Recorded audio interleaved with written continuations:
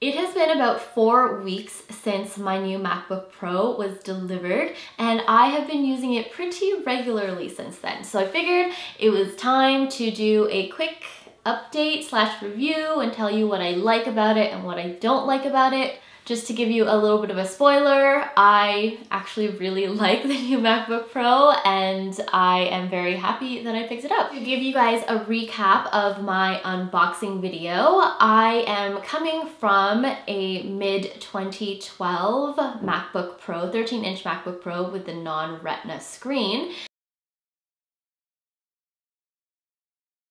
Coming from that model, despite all the user upgrades that I did to it on my own, it's still quite a big upgrade from that to the new 15-inch with the touch bar. So I'm going to start with the things that I don't like about this laptop and then finish off with things that I do like, because there actually aren't a lot of things that I don't like about it.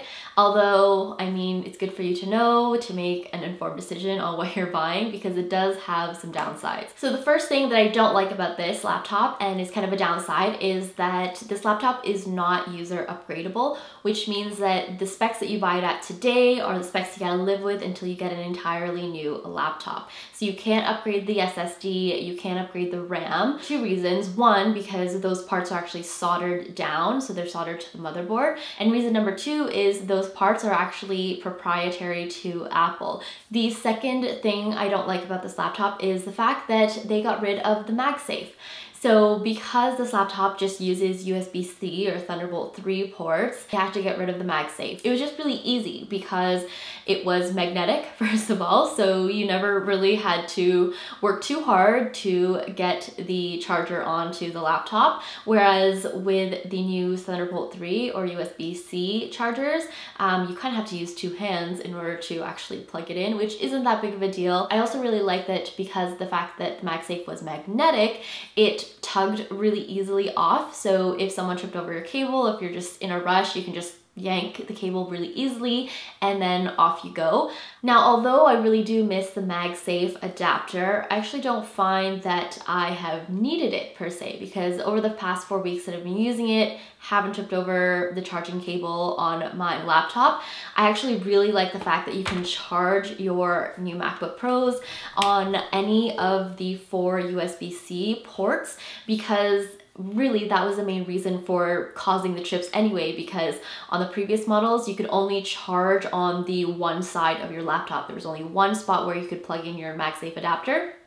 But on your new MacBooks, you can plug it in on either side, so you can plug it in on the side that is least likely to get yanked. The third kind of gripe I have with this MacBook is the inconsistent battery life.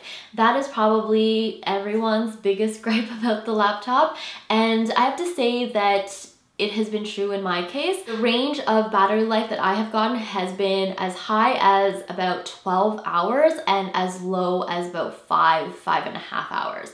So that's quite a big discrepancy doing the same things.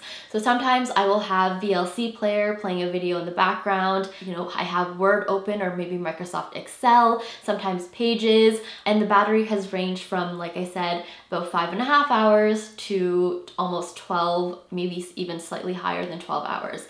So that is my biggest gripe about the MacBook, is the inconsistent battery life. It's not enough for me to return the laptop and get a different laptop or stick with my old laptop. It actually doesn't bother me as much as I thought it would. For the most part, I've had pretty good battery life with the new MacBook.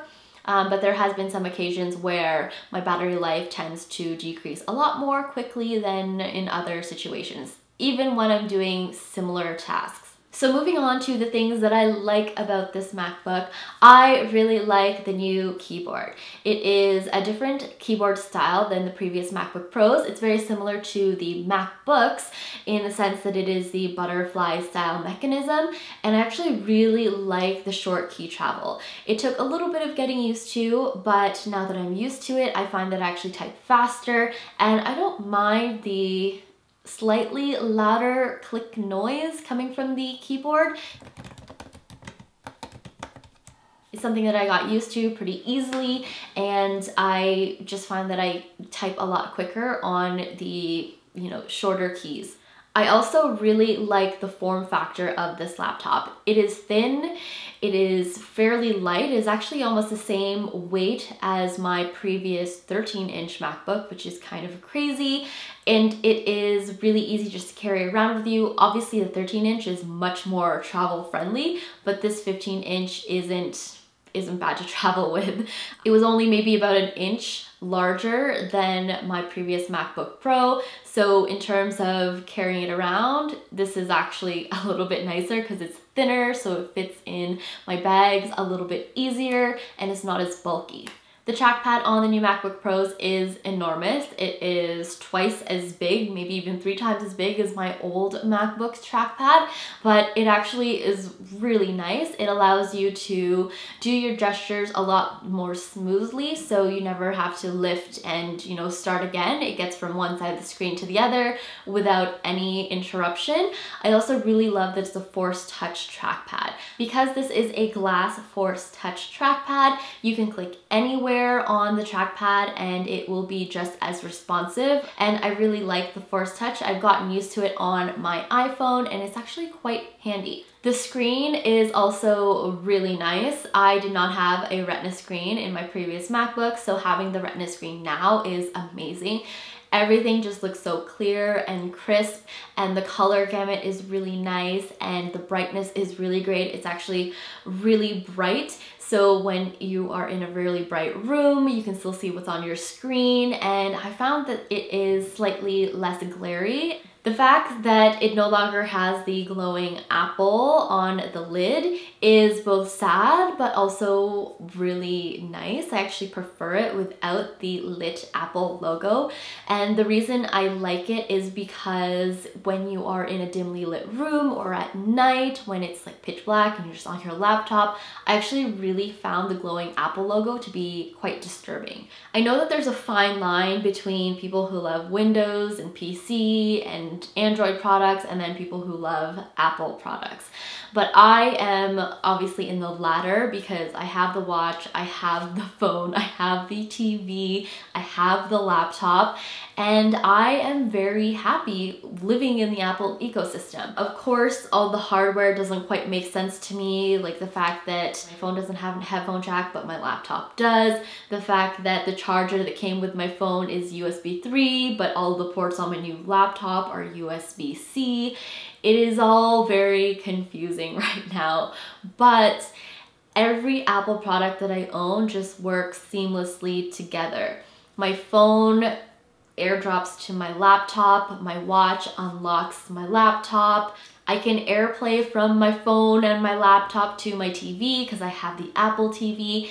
That is one of my favorite things about Apple products. Because one company controls the hardware and also the software, everything just works, and that's how I like it. Touch ID has always been a feature on the iPhones. So when it came into the MacBooks, I was very excited about it because I know it doesn't seem like much to type in your password every time, but it is so much more efficient and also fun to use Touch ID to log into your MacBook. The last thing I really like, potentially even love about the new MacBooks is the touch bar. To me, it is not a gimmick. It is actually a really handy tool, but it hasn't reached its full potential yet because it's new and not a lot of developers have incorporated the Touch ID into their apps yet. But once they do, I feel like it is going to be even better than it already is. I don't know about you guys, but I rarely use the function buttons. On any of the MacBook Pros that currently have the physical, function key buttons, you'll notice that it has the function key number, and then also there is another system button that it duals as. So for me, I actually never had those buttons default as the function key. I always had them defaulted as the system preferences because that is what I use the most. I didn't want to have to use the function button in order to increase the volume or decrease the screen brightness. I just wanted to be able to do it with a single push of a button. So that is why I love the new touch bar, because it actually changes depending on what app you're using. So if you're using Final Cut Pro, the touch bar changes to specific Final Cut Pro functions. If you're using Pixelmator, it changes to specific Pixelmator or photo editing functions. And to me, that is much more helpful than having the general static function keys, because I personally never use the function keys unless I was using one specific app, and that was Microsoft Excel, because I used it for the shortcuts. For any of the other apps, I actually never use the function keys at all.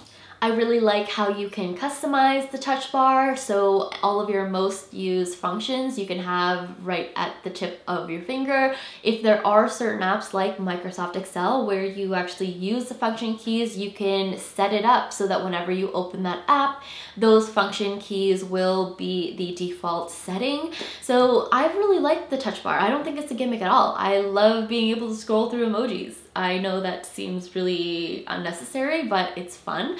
I love being able to answer and decline phone calls that I receive on my MacBook using the touch bar. So I'm excited to see where apps are going to take the touch bar, because I think it is a great function to utilize more. Did I mention the speakers? Because the speakers on the new MacBook Pro are really good.